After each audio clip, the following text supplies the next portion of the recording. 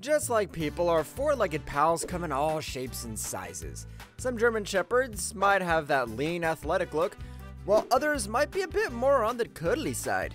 Some German Shepherds might have some extra pounds on their body, while others might have that lean, athletic look.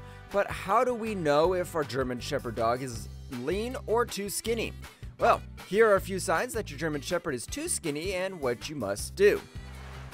How to tell if your German Shepherd's too skinny. Ribs. We should be able to feel our German Shepherd's ribs a bit when we touch their sides, but if you can see those ribs popping out without even touching, then it's a hint that your furry friend might be a little too thin. Now, onto the spine and hip bones. When you pet your dog, if you can easily feel these bones without having to search through their fur, that's another sign your German Shepherd might be skinnier than it could be. What to do if your German Shepherd's too skinny? Okay, so if you think your German Shepherd might be on the skinny side, the first and most important thing, head over to the vet. They'll help you figure out if there's a specific reason your German Shepherd is underweight. They might suggest changing their diet or doing some tests.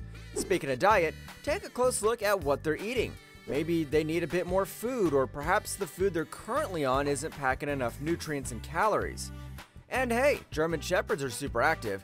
If yours is playing and running around a lot, they might be burning off more calories than they're taking in. So consider if you need to balance out their playtime with a bit more food during meal times. Lastly, think about deworming. Just like with other dogs, those pesky worms can be sneaky and might be causing your German Shepherd to lose weight. So it might be worth making sure they're not the reason behind your dog's skinny appearance. And remember guys, noticing that your German Shepherd dog is skinny isn't a bad thing. It's the first step to helping them get back to a healthy weight. And I know you've got this. Don't forget to hit that like button and subscribe to our channel for more German Shepherd care videos. See ya!